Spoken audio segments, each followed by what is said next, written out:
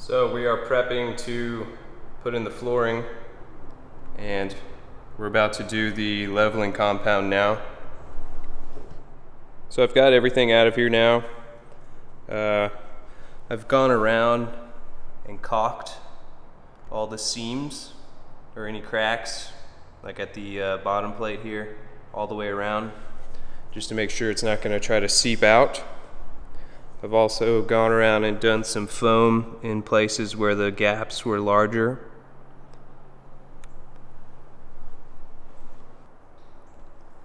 And I still need to go around and like I'm going to tape off around the oven,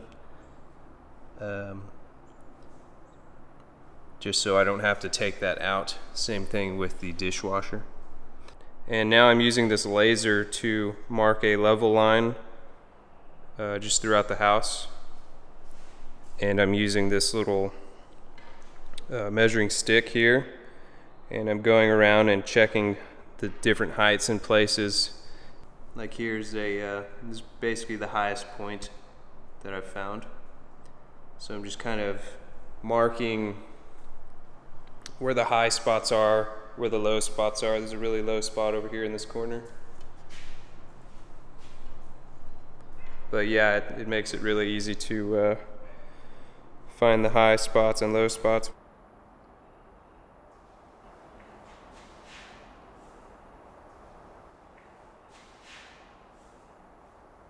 So I'm mainly just going to use these as reference marks so I know where to start pouring and kind of work my way from this corner over here because it's the lowest point, and kind of work this way because it gets a lot higher over here, and just kind of work it around, and hopefully we can get it to lay out pretty smooth.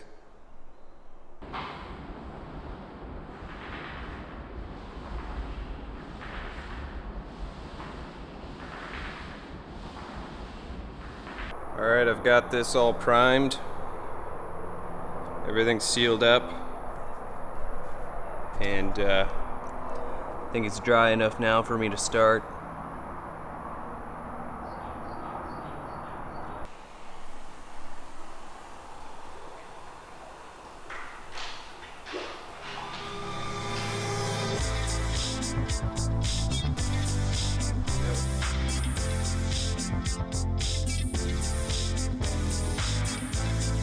So this was my first pour, and it was the first time I've ever used self-leveling compound.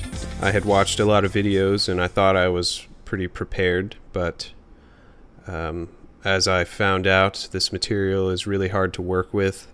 It's really sensitive to heat and temperature, so if it's really hot outside, you have to make sure the bags are sitting in a shaded area. You have to make sure you're using cold water, and both of those things we didn't do. The bags themselves were sitting in the sun all day, so they were hot, and the water was not cold, and I think the temperature was in the 90s that day. So the compound started setting up and became pretty much unworkable before it was able to flow out evenly.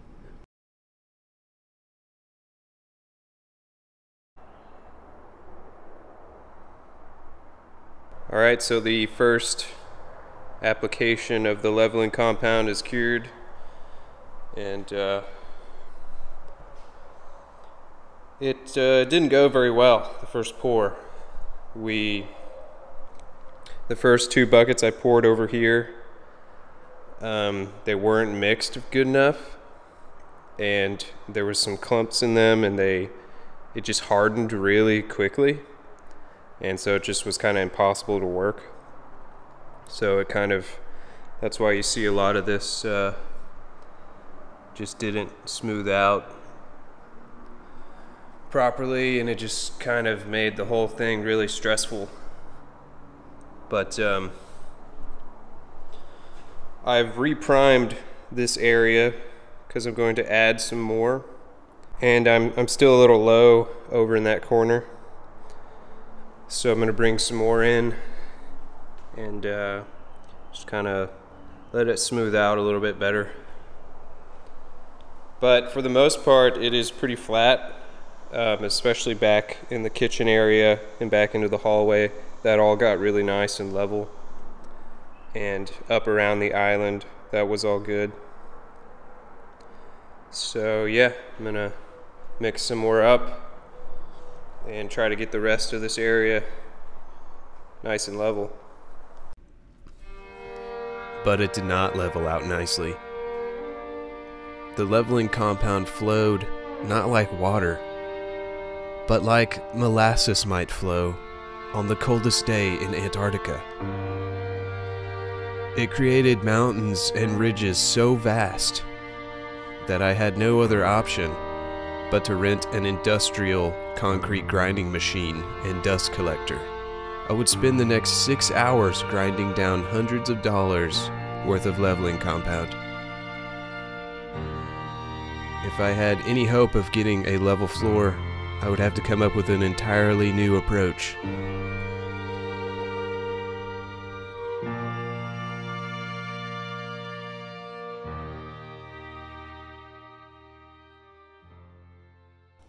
Alright, so since the first attempt didn't work out so good, I'm back with a new plan.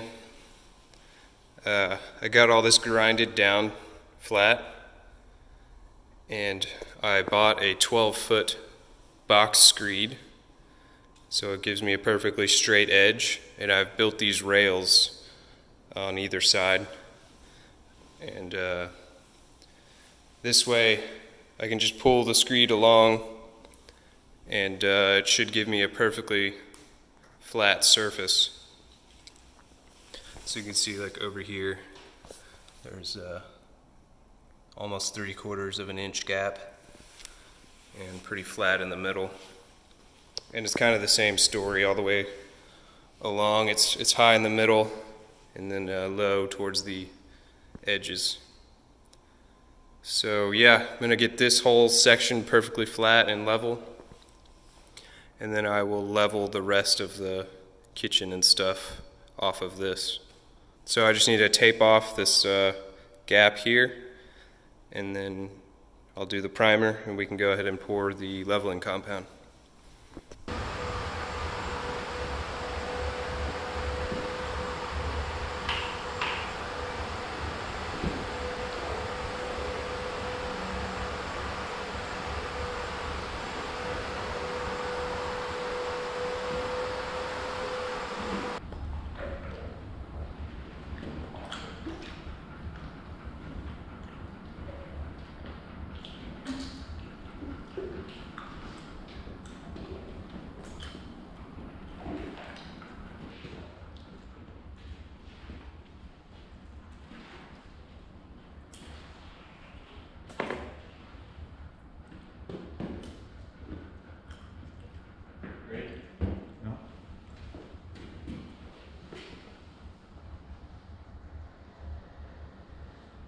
And if it looks like there's not enough, I'll push more over there. So this method ended up working out really good. It was quite a bit of a cooler day, and we made sure to use cool water, so the material flowed out really nicely. We didn't really have any issues, and I made sure to have enough people helping me. I had my dad helping me, and then I had my brother outside mixing the material. That way we could keep working it and spreading it out as we went before things started to harden or anything like that. And yeah, it went really smoothly. If only I had done it this way from the beginning, it would have saved me so much time.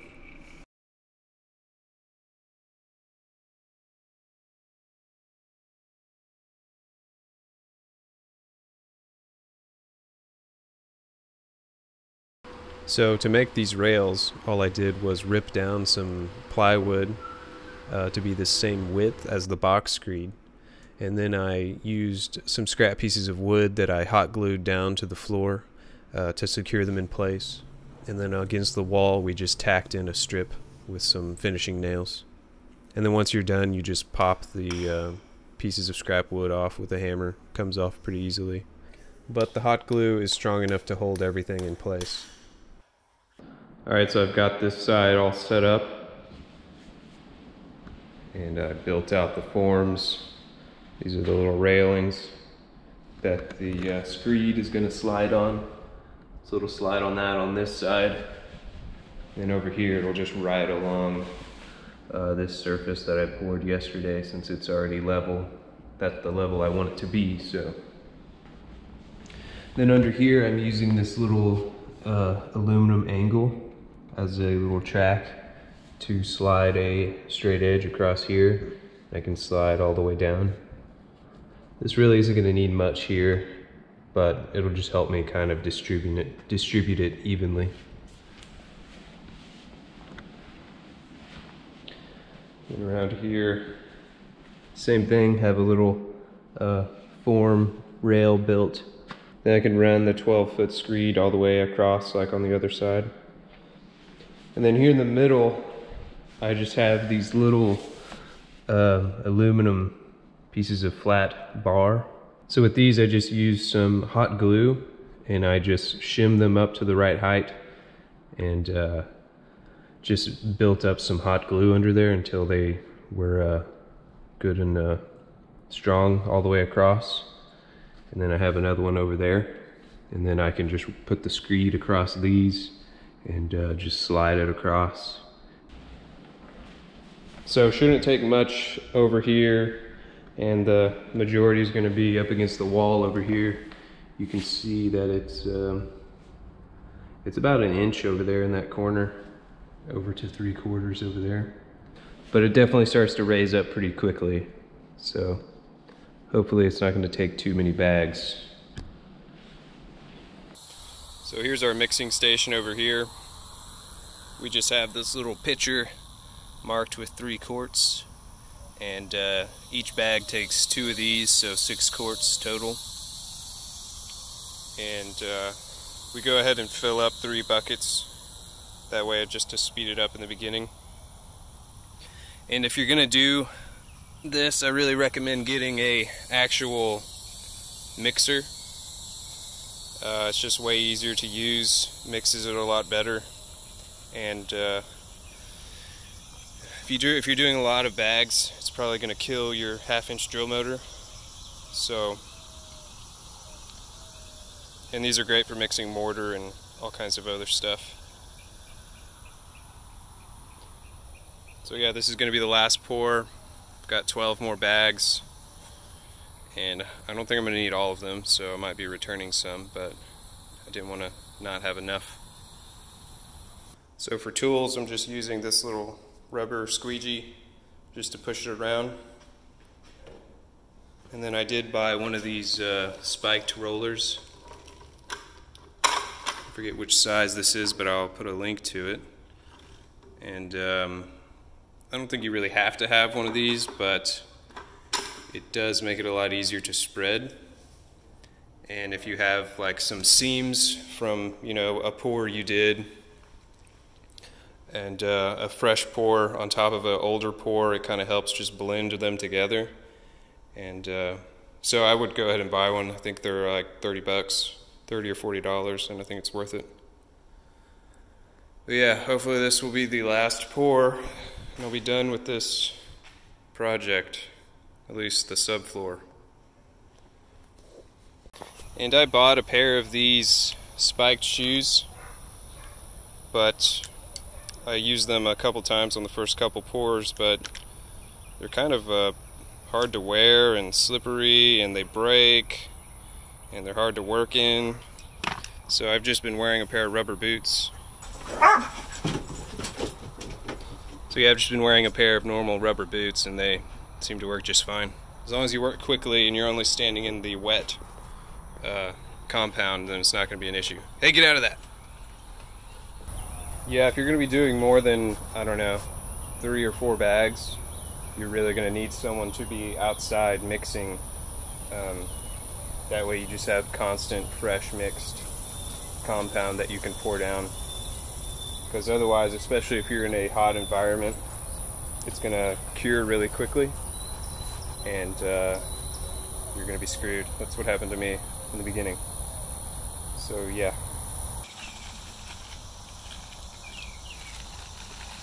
My other shoes on. Very clear.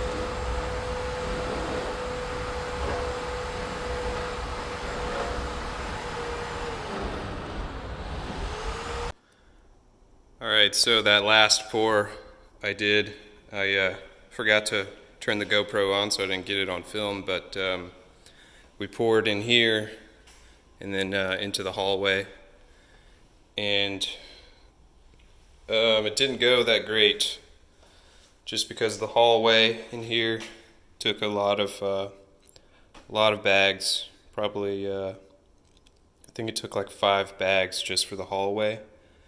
So some of it started setting up before it was all ready, and then we just kind of got behind.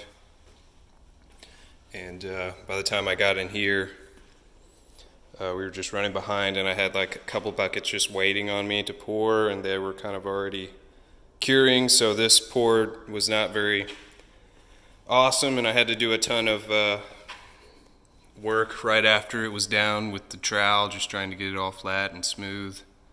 And it doesn't look very awesome, but if you put the straight edge on it, it's pretty straight. It's pretty flat, so. But there was one big hump here in front of the door. It just cured on me too fast, and I wasn't able to trowel it smooth. So I had a pretty good, probably like an 1/8 of an inch hump. But I bought this dust shroud for a grinder, a DeWalt grinder, and a diamond disc ahead of time, just because I knew I was going to be doing a few touch-up spots to, with a grinder to smooth things out. But this is the first time I used it, and it worked out great. There was basically 0 dust. So I'll put a link to this. It's expensive. It's like 80 bucks for the shroud, so I mean, and then the disc is like, I think it was $25, so it's like $100. But if you're going to be doing any kind of grinding, makes it virtually dust free.